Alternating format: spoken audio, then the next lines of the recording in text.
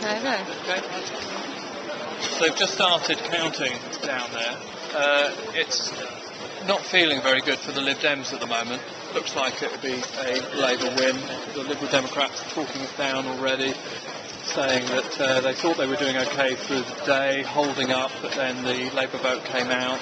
Someone from Labour I was just talking to was saying that equally that, you know, their key wards in Oldham really did turn out in the evening, whereas they hadn't been quite so keen when it was chucking down with rain earlier on in the morning. So, you know, undoubtedly it remains the case that it's between those two parties, but it looks like it's going to be an encouraging one for Ed Miliband.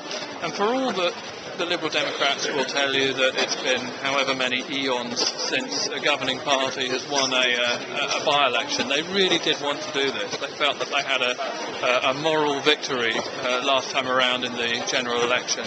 I think they will be disappointed if they don't manage.